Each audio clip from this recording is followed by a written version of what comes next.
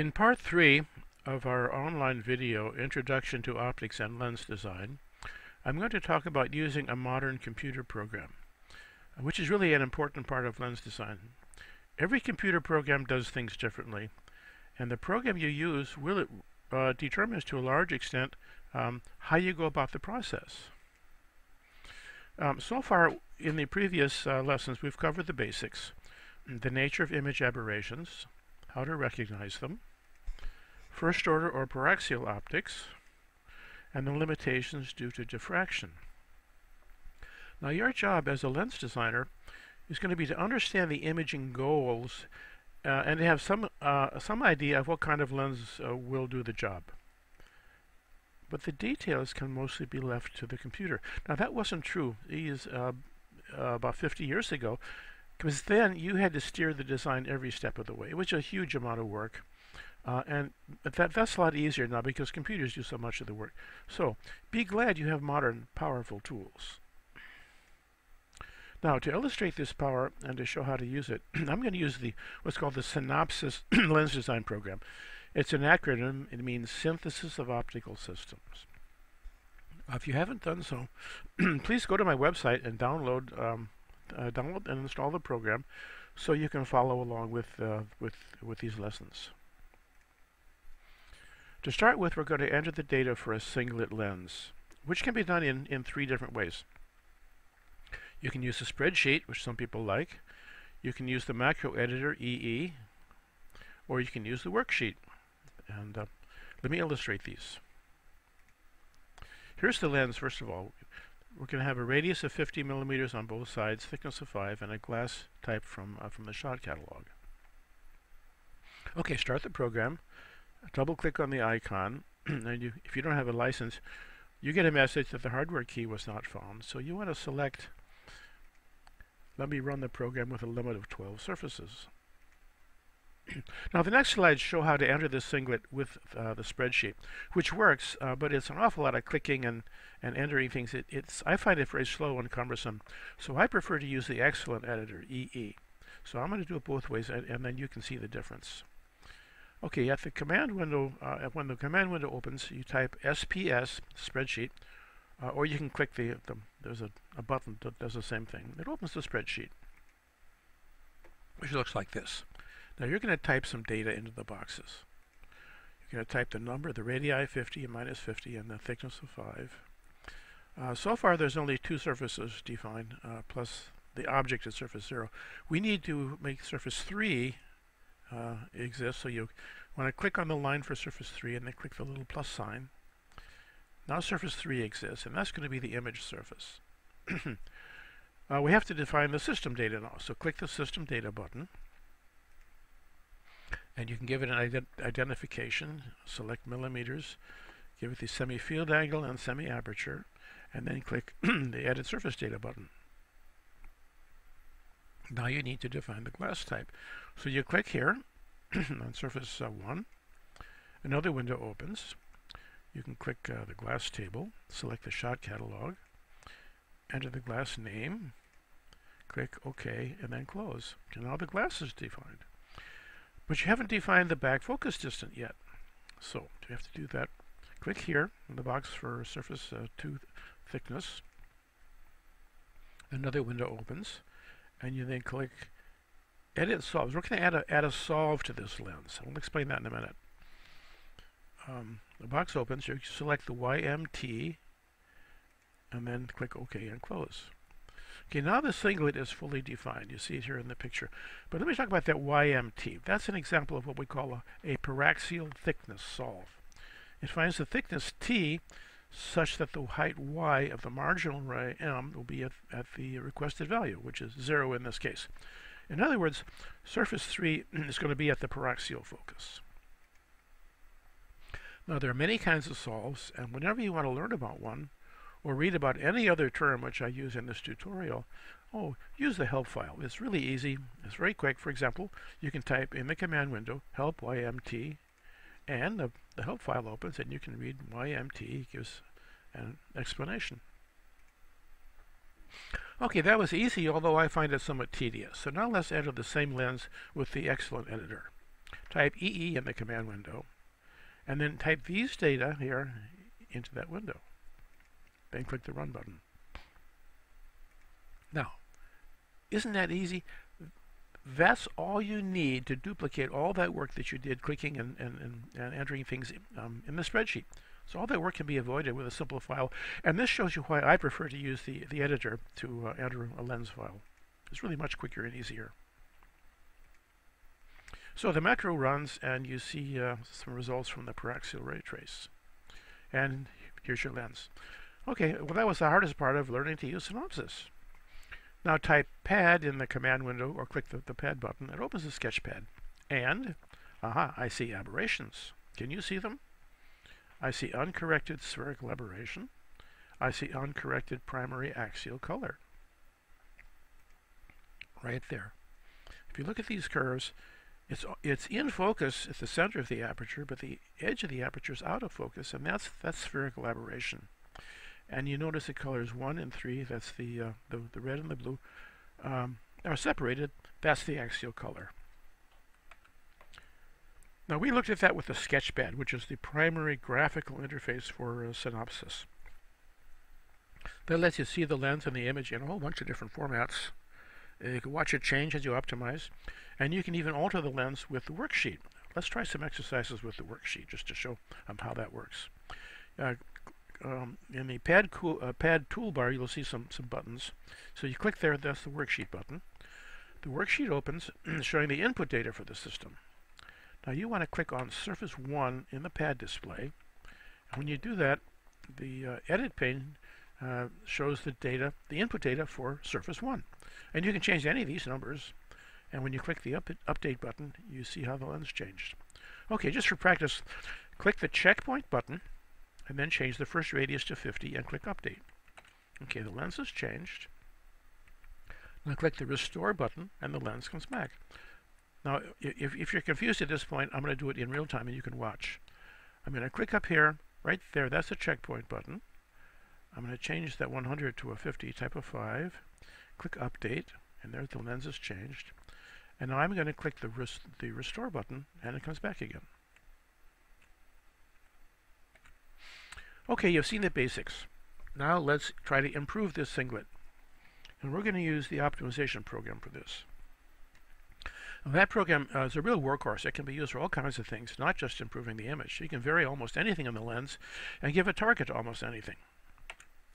And it's usually done with a macro, because you can create, save, modify, and run it as often as you want. First, let's save the singlet, so we can go back to it if we want to. Type in the command window, store 3. That saves the lens file in location 3 of the lens library. Well, what's the lens library? It's a convenient place to store up to 10 lenses. It has the virtue that many features of Synopsys can read and write to those locations automatically, which makes it real handy. You can also save any number of lenses on disk, save, and in Fetch, and you give it a file name. Okay, we're going to make an optimization macro, which has a special format. It has a section called pant, which is going to define the variables, and a section called ant, which is going to define the merit function. And by the way, these sections are separate. They're never part of the lens description. They're separate files. Now, the ant section can include all kinds of things that apply to a given ray. Mechanical constraints, just a whole bunch of stuff you can put in there. And you can have thousands of those in the merit function. It's a very flexible program. And then, of course, the optimization commands. So first, let's erase the macro you made before. Click the Erase Macro button. And then type this new stuff into the macro editor. Now, in the pant section, that's going to define the variables. In the ant section, that's going to be your merit function. The snapshot command makes the pad display update, which you can watch it change, which is always fun to do. And then the Synopsys command starts the optimization. Okay, let's do something a little silly, but it will show something important, so this is worth doing. In the pant section, define 2 variables, surface 1 radius, and you get a surface 2 radius. And we're going to have only 2 aberrations in the ant file, just for this little exercise here. So ask for a value of 100 for the focal length, and ask for a value of 0 for the coma. And then run it for 20 iterations. there are many different formats for the aberrations. These are called individual requests, and you read them as follows. You say minimize, that's M, to a target of 100 with a weight of 1, add the focal length to the list. That's that one. And the next one says minimize to a target of 0 with a weight of 1, add coma, to the third order coma to the list. That's that one. Okay, now click the run button, and this thing runs. Merit function comes down pretty close to 0, and we want to see how did it turn out. So you type the command final in the command window, and you see it's got two aberrations, and they both met their goals. The focal length came out to 100, and the coma came out to 0. Well, that's almost 0. It's close enough for our purposes. Okay, now you know the procedure. So let's try to improve this lens for real. We're gonna add a second element with the worksheet. We're going to free up the material on that element because it comes in with a pickup. We'll create a proper merit function and then optimize the lens. Okay, here we go. Here's your lens. It has only one element. We want to add another element to it. First of all, click the restore button if you didn't do that already. So here's our lens. Open the worksheet, and you want to select the insert element button. Then you want to click just behind the first element. I'll do it here in real time so you can watch. Click the button, click on the axis. There you go. Now you've just added an element to the lens with the worksheet. But the program has no information yet for the index of that new element. So it assigned a pickup of the index of element 1. But we don't want that. We have to get rid of that. If you type POP in the command window, you'll see a list of this print options. You'll see surface 3 has a pickup index of surface 1. So we have to get rid of that, and there are a bunch of ways to do that. See, that's index pickup. Okay, let's remove that. You can do it with a change file. You can type CHG in the command window, and then surface 3, no index option. That'll take it off. Or in the worksheet, you can type 3 NIOP, and that works too. Or you can click surface 3, and then in the worksheet toolbar you click a button, and then that goes to another dialog. You click the pickup index, and you click delete pickup. Okay. All three ways work, and either way surface 3 is now free to vary. Okay, now you want to change your macro. Put a vlist radius all, which will vary all radii that aren't flat and don't pick up another value. All those that are free are going to be varied now. And you want to, in the merit function instruction, in the end file, put the cursor right there, and then click on the toolbar button for the ready-made ray sets. That's going to display a list of handy merit functions. Number 6 is really handy, and that's so useful. That's the default. So just accept that. Click back to macro editor, and now your macro looks like this. The automatic merit function has added some things to it here. It's added AEC, that's automatic edge control. That's so edges don't get too thin. It's added an ACC, automatic center thickness control. That's so lenses don't get too thick. And it added 3 of these requests, which generate a grid of rays to correct the image quality. Now you can add individual rays to the merit function if you want, but you don't usually have to, because these ray grids are usually a very good starting a merit function. Let's explain the GSR and GNR requests. If you look in the manual, this is how they're defined. GSR, generate sagittal rays. There are 2 weighting factors, a grid number, and the color. This is the primary color for P. And that means the GSR is a grid of rays just in the sagittal fan. In this case 5 rays. The picture shows 3. The GNR is to generate ray sets, which works over both X and Y. There's some weighting factors here. I said a grid of 3, multicolor, so it'll do all the defined colors, and at the 7/10 field. Let me explain these weighting factors. The 0.5 and 10 means, well, the first one tells you how you want to weight the rays over the aperture. If that number were 0, it says weight rays everywhere in the aperture equally. If you put in a 0.5 like this, it says, well, rate the center somewhat more heavily than the edges. And if you put in a higher number, say 1, it rates the center, it weights the center even more heavily. And this is a good thing to experiment with. the correct number in here can help you improve the resolution of your lens. So 0.5 is a good starting value. That's why we're using it here. Over here we had a 0.5 and a 2. That's another weighting factor. In this case, the weighting factor, the second one here, applies to all the rays in the aperture equally. So we're rating them by where they are in the aperture, and then weighting the whole business by the second weighting factor, in this case 2. Okay, that's going to be our macro. Let's make some more changes to it. I'll put a log command at the top. That just helps you keep track of things later. I'm going to put a store command here. It makes a safety copy, so if you really screw up, you can always get your lens back out of the library. And I'm going to add a new set of variables. A variable list GLM services 1 and 3 is the glass model variable. The program will vary the index and the ABI number anywhere it wants on the glass chart, and it'll tell you where you want to go in the glass chart. Okay, that's your optimization macro, which you can really set up very quickly once you know how. Now make a checkpoint and run it. And this is the result. You see, on axis, the aberrations are much better, but the lens still has astigmatism and field curvature. Can you spot that? These two slopes are different, so there's astigmatism. And the average is not 0, so there's field curvature. All right, that's a simple exercise just to show you how things work. Now we're going to do a more complex design. A 5-element lens, focal length 150, f3.5, field of 14, and so on. Now, how do you approach a problem like that? Well, I can identify 5 different ways that you might do it. You can go and search a patent database, which takes a whole lot of time. You can look in your own files or previous designs. If you have one that's pretty close, well, you're all set. If you don't have one, you're out of luck. You can do a third order design by hand, and some people still like to do that, but that's a huge amount of work. You can play it by ear. That's kind of fun to do sometimes. Or you can let the computer do the work, and I really like that last one.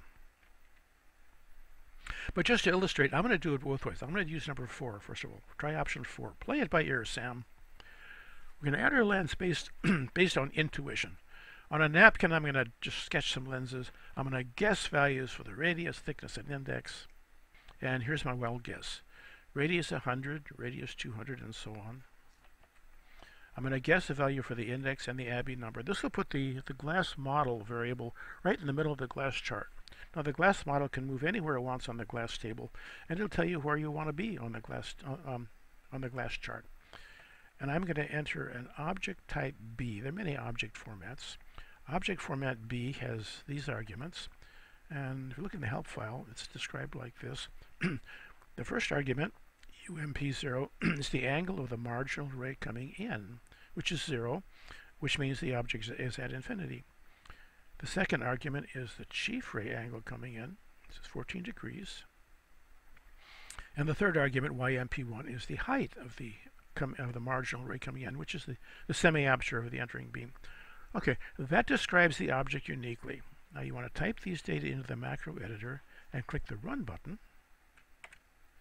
And here's what comes back. This is our wild guess. It's not too good, but hey, the light gets through. Now we're going to optimize this lens. To do that, you want to open a new editor. Click the New Editor button and type these data into the editor window. You want a variable list, radius all, thickness all, and glass models all. You're going to correct the focal length, let's say 150. The back focus, I suppose you want that to be 16. Now I'm going to put the cursor right there and get choice number 6 from the ready-made merit functions, which is right here. And again, the program has added the automatic edge control, automatic center control, and 3 sets of ray aberrations. Now, what was that LUL all about? Well, it means limit, upper limit of 250 with a weight of 1 and a window of 1, and you're going to control the total length. That's vertex to vertex, front to back. This is a one-sided aberration. That is, the total length can get smaller, but it can't get larger. These are very useful. You can have an upper limit and a lower limit on an aberration. Very handy. Okay, you run the macro, and the lens is much improved. Now it's time to try simulated annealing. What's simulated annealing? Well, after optimization, it's always a good idea to run that, because In lens design, you'll find lenses frequently get stuck in what's called a local minimum. That is, the quality has a minimum point, but it's not very good. The simulated annealing makes a set of small random changes, which just bounces it out of there, and then it can go downhill and find a better minimum. And if you bounce out of that, you can find an even better one. And it's a real good thing to do. I use it all the time. So when you do this, you click the button for simulated annealing, enter some data, let's say a temperature of 50 and say 40 passes, click OK, and now the lens has changed and it's really much better. This works so well, I use it all the time, except that you'll notice the edge of the field has rather poor color correction. Well, when you design lenses, most of the time you're looking at what went wrong and then modifying the merit function. That's what we do. We don't design lenses anymore, we design merit functions. And right now, I want you to increase the weight of the ray grid at full field from 1 to 4 and run that macro again. And by the way, I always make a checkpoint between optimization stages. Okay, not bad, and this is from a wild guess starting point. It's really quite a good lens.